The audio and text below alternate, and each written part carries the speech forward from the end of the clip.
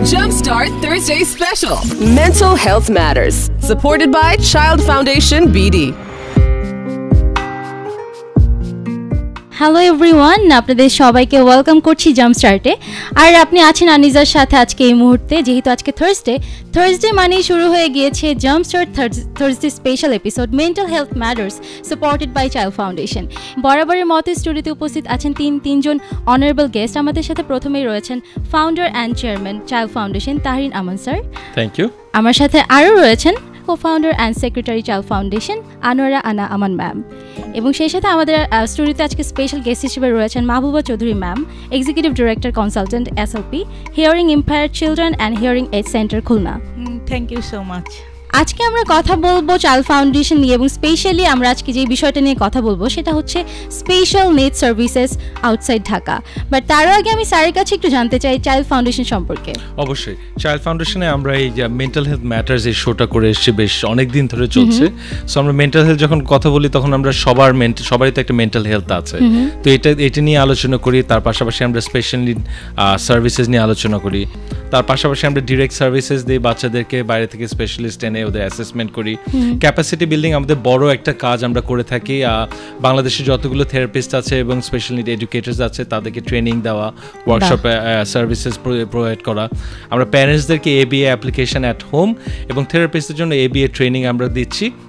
কেউ যদি ইন্টারেস্টেড থাকে, জানতে চায়, তাহলে অবশ্যই আমাদের ওয়েবসাইটে যাবেন www.childfoundationbd.com অথবা আমাদের ইউটিউব Countrywide Health Initiative। বা চমৎকার। মানে চাইল্ড ফাউন্ডেশন যে শুধু বাচ্চাদের নিয়ে কাজ করে এমনটা না, একদম ছোট থেকে বড় সবার মেন্টাল হেলথ যে ম্যাটার করে সেই ব্যাপারটাকেই হাইলাইট করা হয়। সো ম্যামের কাছ থেকে একটু জানতে চাইবো। সবকিছু তো কভার হয়ে গেছে চাইল্ডের সম্পর্কে। যাই হোক, চাইল্ড যেটা অ্যাব্রিভিয়েশন, পুরো ফর্মটা হচ্ছে country-wide health initiative for learning and development. আজকে আমাদের স্পেশাল গেস্টটি নিয়ে এসেছে, ওনাকে আনার এই উদ্দেশ্য, কারণ আমরা অনেক কিছু দেখা যায় ঢাকা সেন্ট্রিক হয়ে থাকে, অনেক ওয়ার্কশপ হয়ে থাকে। তো আমি ম্যাম আপনার কাছে কোয়েশ্চেনটা করব যে ঢাকার বাহিরে আপনার একটা উদ্যোগ, আপনি যদি নিজেই আপনার এই জার্নিটার কথা আমাদের সাথে একটু শেয়ার করতেন আমাদের লিসেনারদের জন্য। Thank you. আমি খুলনা থেকে এসেছি। খুলনায় আমার একটা স্কুল আছে, স্পেশাল স্কুল, যেটা স্পেশাল নিডদের নিয়েই আমি কাজ করি সাধারণত। আমি বহুত বছর ধরেই কাজ করছি, কিন্তু এই কাজ করার পিছনে একটা উদ্দেশ্য থাকে, বা উদ্দেশ্য আমারও আছে, যে আমার নিজের মেয়েই একটা প্রতিবন্ধী, নিজের মেয়েই অসুবিধার কারণেই কিন্তু আমি এখানে ছুটে এসেছি। এবং ওদের সাথে কাজ করতে গিয়ে, বিশেষ করে আমার মেয়ের সাথে কাজ করতে গিয়ে আমি তখন খুব নিজে অনুধাবন করতাম, যেহেতু আমার মেয়ে হিয়ারিং লস ছিল। তো ও যখন কানে মেশিন থাকতো না বা মেশিন পড়তো না, আমি নিজেই দুই কান বন্ধ করে দিয়ে আমি টিভির সামনে থাকতাম বা কারোর মুখের দিকে তাকায় থাকতাম। অ্যাকচুয়ালি যে তার কি অনুভূতি তখন বুঝতাম, যে আসলে যে কি কষ্ট। তা আমি তখন আমার খুব খারাপ লাগতো, যার কারণে কিন্তু আমি এর পিছনে আমি দৌড়াচ্ছি, এখনও দৌড়াচ্ছি। আমার মনে হয় মৃত্যুর আগ পর্যন্ত আমি এইটার পিছনেই কাজ করে যাব। তো এই সাথে কাজ করতে করতে আমি যেটা এখন পাচ্ছি, SD বাচ্চা, অটিজম বাচ্চাগুলো নিয়েও আমি খুব চিন্তা করি। এমনকি আমি রাতে মাঝে মাঝে আমি ঘুমাতে পারি না, যে বাবা মাগুলো কি অসহায়, তারা যে কোথায় যাবে, কোথায় গেলে একটু শান্তি পাবে। এই বাচ্চাগুলো নিয়ে না যেতে পারে কোনো আত্মীয় স্বজনের কাছে, না যেতে পারে ঘরের ভিতরে অশান্তি, স্বামী স্ত্রীর ভিতরেই অশান্তি। তারাই শুধু বলে দেয় কি, তোর বাচ্চাকে রেখে আসো অন্য জায়গায়। কোথায় রাখবে? এসেই আমাকে প্রশ্ন করে, যাপা এখানে রাখার জায়গা আছে? আমার আসলেই খুব খারাপ লাগে। তো এইসব বাচ্চাদের নিয়ে কাজ করতে, যে যার ঘরে এই ধরনের বাচ্চা নিয়ে সে বুঝবে না, যার ঘরে এই ধরনের বাচ্চা নেই সে কিছুই বুঝবে না। আর যাদের নেই বুঝবে তো নাই।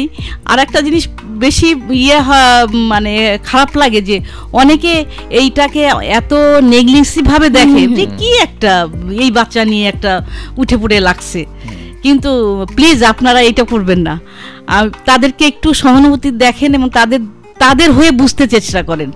যদি আপনি এরকম হতেন তাহলে আপনার কেমন লাগতো? এইজন্যই আমার কাছে মনে হয় যে আমাদের মধ্যে সচেতনতাটা বৃদ্ধি করবার অবশ্যই অনেক বেশি দরকার। এই জন্য চাইল্ড ফাউন্ডেশন কাজ করছে মেন্টাল হেলথ নিয়ে, এই ধরনের ইস্যুগুলো যাতে করে সাইকোলজিক্যাল বিহেভিয়ারাল যে প্রবলেমগুলো আছে এগুলো থেকে আমরা কিভাবে বেরিয়ে আসতে পারি, এগুলো নিয়ে আমরা আরো অনেক ইন ডিটেইলে কথা বলবো। আমাদের সাথে অনেক ভিউয়ার্সরা আছেন, আমাদের সাথে লিসেনাররা আছেন, যারা অবশ্যই আপনারা এটা সম্পর্কে কানেক্ট করতে চেষ্টা করবেন যে আপনার আশেপাশে এই ধরনের বাচ্চাগুলো আছে কিনা যাদের থেকে আপনারা এই ধরনের প্রবলেমগুলো ফেস করছেন। এই সমস্যা সমাধান নিয়ে আমরা কথা বলবো, কিন্তু আপনারা কেউ কোথাও যাবেন না, আমরা ফিরছি একটু পরে।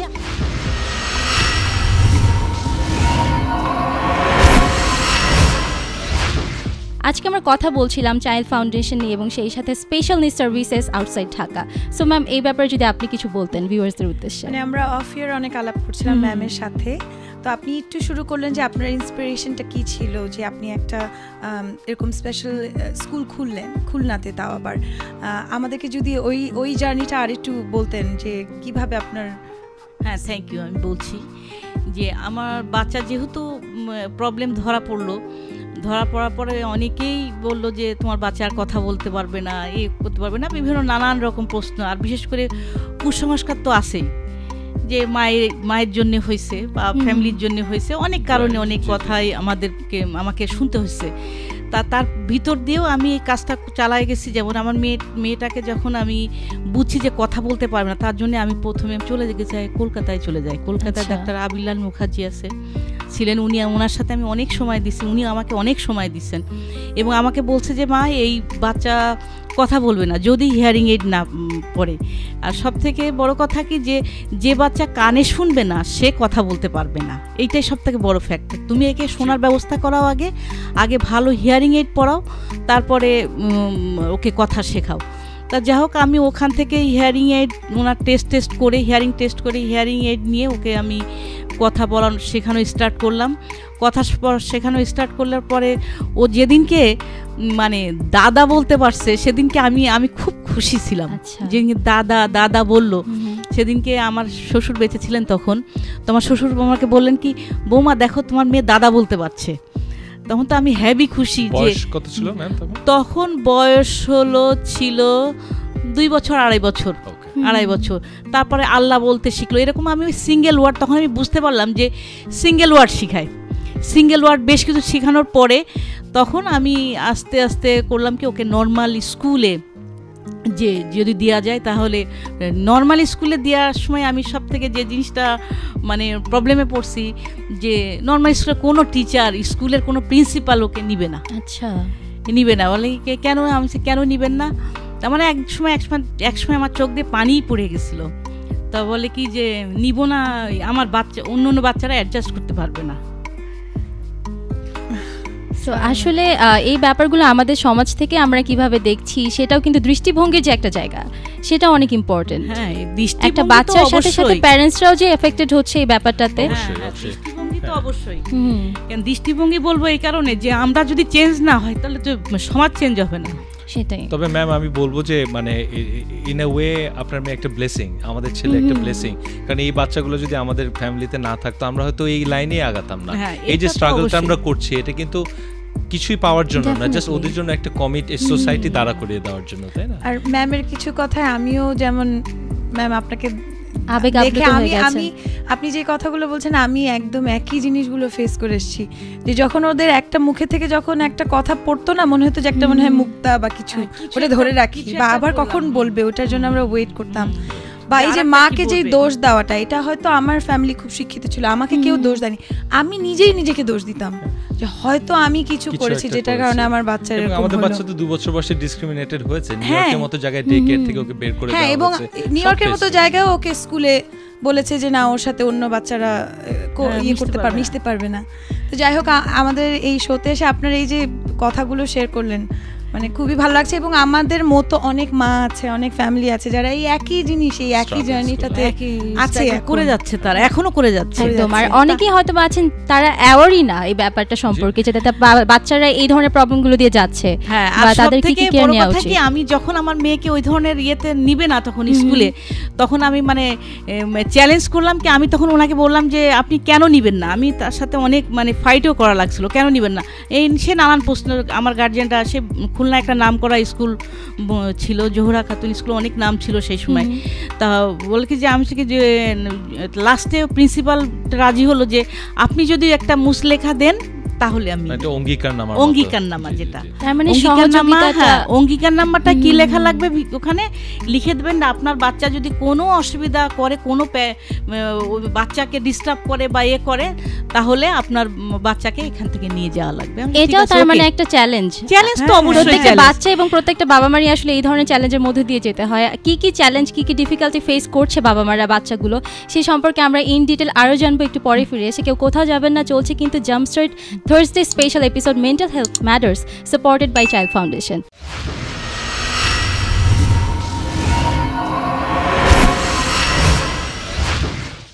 সো আজকে আমরা কথা বলছিলাম স্পেশাল নিড সার্ভিসেস নিয়ে আউটসাইড ঢাকা, এবং সেই সাথে আমাদের শরীরে অসুখ করলে আমরা ডক্টরের কাছে যাই, মনের অসুখ করলে আসলে কার কাছে যাই? মনের অসুখ যখন করে, মানে মেন্টাল হেলথ যখন আসলে আমাদের সামহাও ইন্টারাপ্টেড হয়, তখন কিন্তু আমাদের স্বাভাবিক যে জীবনযাপন রয়েছে সেটা ব্যাহত হয়। আর এই সব কিছু নিয়ে কাজ করছে কান্ট্রি ওয়াইড চাইল্ড ফাউন্ডেশন। স্যারের কাছ থেকে একটু জানবো যে এই ব্যাপারটা নিয়ে। চাইল্ড ফাউন্ডেশনে আমরা ম্যাস অ্যাওয়ারনেস প্রচুর কাজ করি। এই radio show mental health matters mass অ্যাওয়ারনেসের একটা অংশ। আর যেটা তুমি বললা যে মেন্টাল হেলথ আমরা অ্যাড্রেস করি না, মেন্টাল হেলথের রেজাল্টটা কিন্তু পরে ফিজিক্যালি যে আমরা পাই। সো এই কাজ ম্যাস অ্যাওয়ারনেস আমাদের প্রচুর কাজ হচ্ছে। ডিরেক্টলি আমরা বাচ্চাদেরকে সার্ভিসেস দেই, আমরা বাইরে থেকে ডেভেলপমেন্টাল বিহেভিয়ারাল পিডিয়াট্রিশিয়ান নিয়ে আসি বাচ্চাদের অ্যাসেসমেন্ট করার জন্য। ক্যাপাসিটি বিল্ডিংয়ে আমরা থেরাপিস্ট, বাংলাদেশে যত থেরাপিস্ট আছে, স্পেশাল এডুকেটার্স আছে, তাদেরকে আমরা ট্রেনিং দেই তাদেরকে আপ টু ডেট করার জন্য এখনকার থেরাপি আর রিসার্চ বেসড টেকনোলজিস কি আছে, কি কাজ করা হচ্ছে। এই সূত্রে আমি আরেকটা বলতে চাই, আমাদের আপকামিং একটা ওয়ার্কশপ আসছে, আমাদের BCBA ডক্টরেট USA থেকে আসবেন। আমরা ABA ট্রেনিং দিব সকল থেরাপিস্ট এবং স্পেশাল এডুকেটার্সদের জন্য এই ওয়ার্কশপটা ওপেন। তার পাশাপাশি আমরা প্যারেন্টসদেরকে ABA ট্রেনিং দিব, তারা বাসায় কিভাবে বাচ্চাদেরকে হ্যান্ডেল করবে এবং তাদের সমস্যাগুলোকে অ্যাড্রেস করবেন। সো প্যারেন্টস এবং therapist and special educators, if you are interested, আপনারা যদি এই ওয়ার্কশপগুলো পার্টিসিপেট করতে চান, প্লিজ আমাদের ওয়েবসাইটে যাবেন www.childfoundationbd.com, ওখানে রেজিস্ট্রেশন করার সব ইনফরমেশন দেওয়া আছে। বাহ, এই যে আমরা কথা বলছিলাম স্পেশাল নিড সার্ভিসেস দিয়ে আউটসাইড ঢাকার মধ্যেই আসলে আমরা অনেক ধরনের চ্যালেঞ্জ ফেস করছি। ম্যাম, আপনি যদি একটু বলতেন যে আউটসাইড ঢাকাতে এটা কিভাবে কি হচ্ছে? আউটসাইড ঢাকা যেমন ম্যামের কাছ থেকে তো খুলনার ব্যাপারে অনেক কিছু জানতে পারছি, বাট আমরা আরও জানতে চাবো যে চ্যালেঞ্জেসগুলো কি। যেমন স্যার যেটা বললো যে আমরা প্যারেন্টসদেরকে ওয়ার্কশপ দিচ্ছি, তার কারণ কি প্যারেন্টসদের ইনভলভমেন্ট কিন্তু অনেক ভালো করে একটা বাচ্চার পিছনে। যেমন আপনি শেয়ার করলেন আপনার নিজের জার্নিটা, এই যে আপনি একটা স্কুল খুলেছেন, এই যে খোলার পরে যেই জার্নিটা বা খুলনার সিচুয়েশনটা কি, ঢাকায় যেমন অনেক কিছু আসছে, আপ টু ডেট মেথডস হচ্ছে, থেরাপিস্টও অনেক, খুলনার ব্যাপারটা আমাদেরকে ভিউয়ার্সদেরকে যদি। Thank you.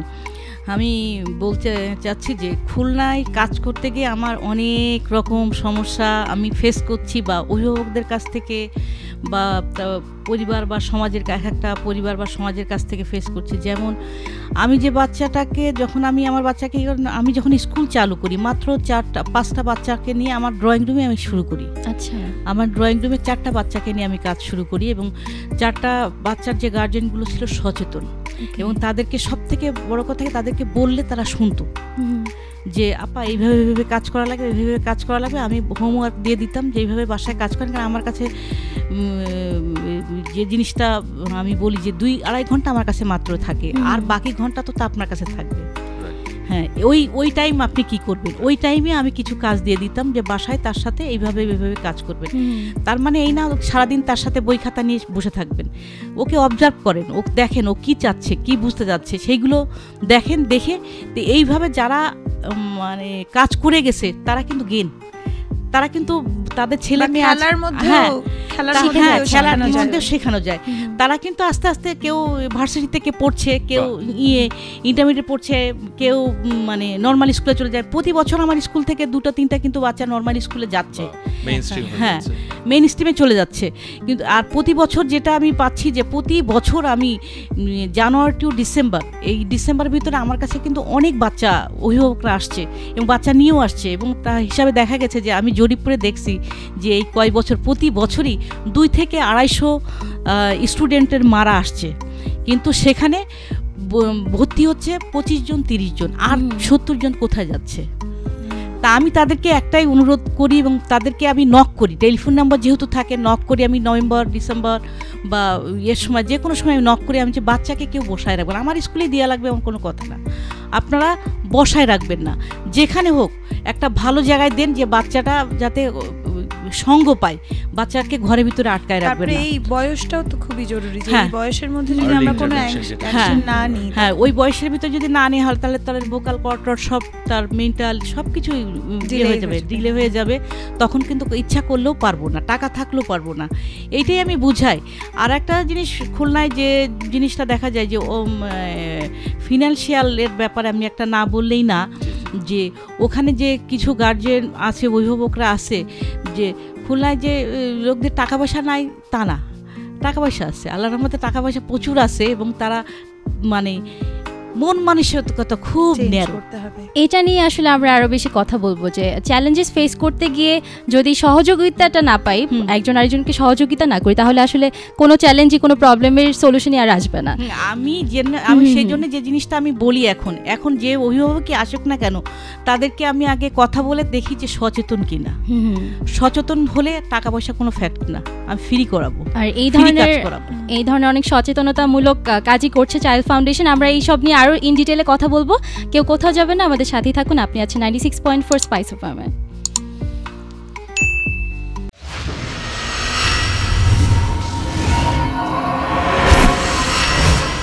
ম্যাম, আপনি কিন্তু সোফার আমরা জেনেছি সবাই যে আপনি সমাজ কল্যাণ মন্ত্রণালয়ের পক্ষ থেকে সফল একজন সমাজকর্মী হিসেবে অ্যাওয়ার্ড পেয়েছেন অর্থমন্ত্রীর কাছ থেকে। সো এই ব্যাপারটা নিয়ে আপনার ফিলিংটা কি এন্টায়ারলি যদি একটু বলতেন। হ্যাঁ, থ্যাংক ইউ। এই ব্যাপারটা নিয়ে মানে আমি মনে করি যে আমি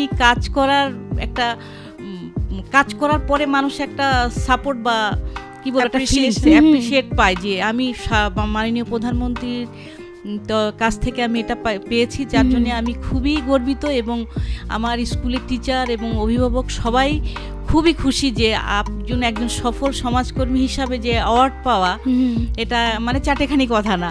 যার যে খুলনায় যারা কাজ করে, অনেকেই কাজ করে, কিন্তু খুলনায় যেহেতু আমি ওই খুলনার ভিতরেই একজন ব্যক্তি বা লোক বা একজন সফল সমাজকর্মী হিসাবে কাজ করছি, আমি খুবই খুশি, এবং পরবর্তী পর্যায় বা পরবর্তী পদক্ষেপ আমি চাই যে এর থেকে আরও ভালো কিছু পাওয়ার। সো এই যে অ্যাচিভমেন্ট, এগুলো তো আর একেবারে আসেনি, অনেকগুলো চ্যালেঞ্জেস ফেস করে আপনি এই পর্যন্ত এসেছেন, এবং এটা নিয়ে আমরা কথা বলছিলাম। সো ম্যাম, আপনার কাছে একটু জানতে চাই যে চাইল্ড ফাউন্ডেশন আসলে এই ধরনের কী কী চ্যালেঞ্জ নিয়ে কাজ করছে, বা এই যে অ্যাচিভমেন্ট ম্যাম একটা পেলেন, আপনাদের কী কী অ্যাচিভমেন্ট আছে এই ধরনের চাইল্ড ফাউন্ডেশনে? আমাদের অ্যাচিভমেন্ট বলবো যে এমনিতে আমরা ঢাকায় বা যখনই কোনো ওয়ার্কশপ করি, মানে আমরা শুরু করেছিলাম, খুবই ভেবেছিলাম যে আমরা ছোট আকারে করব, কিন্তু যেমন তোমরা জানো যে স্পাইস FM থেকে তোমরা একটা টিম গিয়েছিলে এপ্রিলে, আমাদের যে ওয়ার্কটা হয়েছিল ওখানে 1500 মানুষ এসেছিল, অনেক বিরাট। হ্যাঁ, 1500 মানুষ এসেছিল। আর্ট ফর অটিজম, আমরা যেখানে প্রায় 80টা স্পেশাল নিড বাচ্চারা ছবি এঁকেছে, এবং তার পাশাপাশি বাংলাদেশের জীবিত যত নামকরা আর্টিস্ট আছে, চারুকলার সাথে আমরা কোলাবোরেশনে কাজটা করেছি। মানে এগুলো যখন আমরা করি তখন আসলে এই যে অ্যাচিভমেন্টের কথা কি, আমাদের হচ্ছে এই যখন মানুষের এই সাড়াটা আমরা পাই, তখন আমাদের আরও উৎসাহ পাই, এরপরে আমরা কি করব, নেক্সট আমরা কি করতে পারি, কিভাবে প্যারেন্টসদেরকে সাহায্য করতে পারি। এই যে আপনি বলছেন খুলনায় প্যারেন্টসরা কীরকম হতাশ হয়ে আছে যে সব সার্ভিসেস ঢাকায় পাচ্ছে, ওখানে এরকম যাচ্ছে না, এগুলো শোনার পরে যেমন আমরা রাঙামাটিতে আমাদের একটা প্রোগ্রাম আছে স্পন্সর সুপার হিরো, এটা আমরা স্টার্ট করার কারণ ছিল আমরা অনেক ক্ষেত্রে দেখি যে ফাইন্যান্সিয়াল যে ব্যাপারটা বললেন, যে অনেকের কাছে টাকা পয়সা আছে, কিন্তু আমরা কিন্তু অনেক সময় দেখা যায় জাকাতের টাকা পয়সাটাও যখন আমরা দেই তখন আমরা চাই যে গরিব কাউকে দিব, যে ওই টাকাটা ব্যবহার করে একটা কিছু কাজে লেগে যাবে। আমরা কিন্তু মেন্টাল ডিসেবিলিটি যাদের আছে তাদের কথা চিন্তা করি না যে এই টাকাটাতে ওদের হবেটা কি। তো স্পন্সর সুপার হিরো আমরা যখন স্টার্ট করি তখন আমাদের টার্গেটটা ছিল যে একদম আন্ডার প্রিভিলেজ, যাদের স্কুলে যাওয়ার কোনো মিনস নেই, তাদেরকে আমরা সারা বছরের জন্য আমরা স্পেশাল নিড, তাদেরকে আমরা সাহায্য করব, এবং তাদের চিকিৎসা, থেরাপি, যাতায়াত খরচ সব করতে হবে, কিন্তু আমরা স্কুলের সাথে খুব ক্লোজলি কাজ করব, যে ওই বাচ্চাটার পিছনেই যেন ওই টাকাটা খরচ হচ্ছে, এবং ওই বাচ্চাটার প্রোগ্রেস হচ্ছে কি না, যে শুরুতে স্কুলে সে আসলো 3 মাস পরে তার কি প্রোগ্রেস, এগুলো আমাদের সুপারভাইজার যে ভিজিট করে এটা ইনশোর করে। তো এই ধরনের প্রজেক্ট আমরা স্টার্ট এই কারণে করি যে আমরা যখন সমাজে আমাদের দেখতে হবে যে আমার যাদেরই বাচ্চা কাচ্চা আছে, আমি বলবো ভিউয়ার্স এবং লিসেনারদেরকে আমার একটা রিকোয়েস্ট থাকবে, হয়তো আপনার বাচ্চার কোনো স্পেশাল নিড আছে বা নেই, আপনার যখনই চিন্তা করুন যে আমার একটা সুস্থ বাচ্চা আছে, স্কুলে যাচ্ছে, এখন আমি ওই বাচ্চার দোয়ার জন্যই আমি আরেকটা আন্ডার প্রিভিলেজ স্পেশাল নিড বাচ্চাকে স্পন্সর কেন করব না?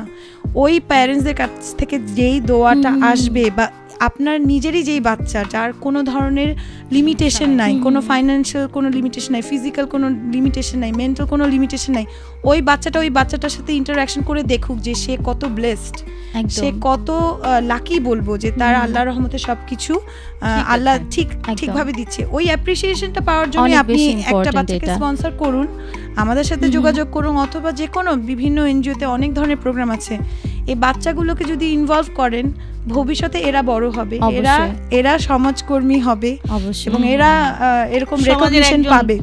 আপনার মতো একজন হবে। একদম ম্যাম ছোট করে জানতে চাইবো শেষ মুহূর্তে এসে, আসলে এই যে এই ধরনের ইনিশিয়েটিভগুলো নিবে চাইল্ড ফাউন্ডেশন ফিউচারে গিয়ে, আপনার কাছে কি মনে হয় যে এগুলোর বাস্তবিক গ্রুপ আসলে কতটুকু এক্সপেক্ট করছেন? এখানে এখন বাংলাদেশে বিভিন্ন ধরনের কাজ হচ্ছে স্পেশাল নিড নিয়ে, মেন্টাল হেলথ নিয়ে, বাট আমি বলবো যে ইটস নট ইনাফ। আমাদের সবার আরো এগিয়ে আসতে হবে, আরো কাজ করতে হবে, কারণ নলেজের অনেক ঘাটতি এখনো আছে। স্পেশাল নিড নিয়ে অটিজম হোক বা সেরেব্রাল প্যালসি, ডাউন সিনড্রোম, বা যদি কোনো হিয়ারিং ইম্পেয়ারমেন্ট হয়, এগুলো নিয়ে বিভিন্ন ধরনের ট্যাবু, স্টিগমা, কুসংস্কার কিন্তু এখনো আছে। কারণ আপা হয়তো আমার সাথে এগ্রি করবেন যে আপনার ঢাকার বাইরে হয়তো আরেকটু বেশি এগুলো অ্যাড্রেস করার জন্য অ্যাওয়ারনেস আমাদের করতে হবে। তারপর যদি আপনি আপনার কিছু বলতেন। আচ্ছা, আমি কিছু বলতে চাই যে আমার স্কুলে যেসব টিচার বা অভিভাবক যারা আছেন, তারা সবাই, তাদেরকে আমি মোটামুটি কাজ করি এবং বিভিন্ন বা ইন্ডিয়ায় বা মাইসুর বিভিন্ন জায়গায় আমি গেছি, বিভিন্ন ওয়ার্কশপ সেমিনারে আমি যাচ্ছি, আমি যে কাজগুলো আমি ওদেরকে শেখাই। তা আমার একটা রিকোয়েস্ট থাকবে যে আমার চাইল্ড ফাউন্ডেশনের এতে যে এই আমাদের অভিভাবক এবং টিচারদের যদি কোনো ট্রেনিংয়ের ব্যবস্থা করে দেয়, এই এক নম্বর কথা। আর দ্বিতীয় নম্বর আর একটা কথা, যদি কোনো স্পন্সার দিতে পারেন, কারণ আমি বিভিন্ন জায়গা থেকে সাহায্য সহযোগিতা নিয়ে চলি, কিন্তু আমার কিছু কিছু বাচ্চা আছে যে সম্পূর্ণ আমাকে বিয়ার করা লাগে।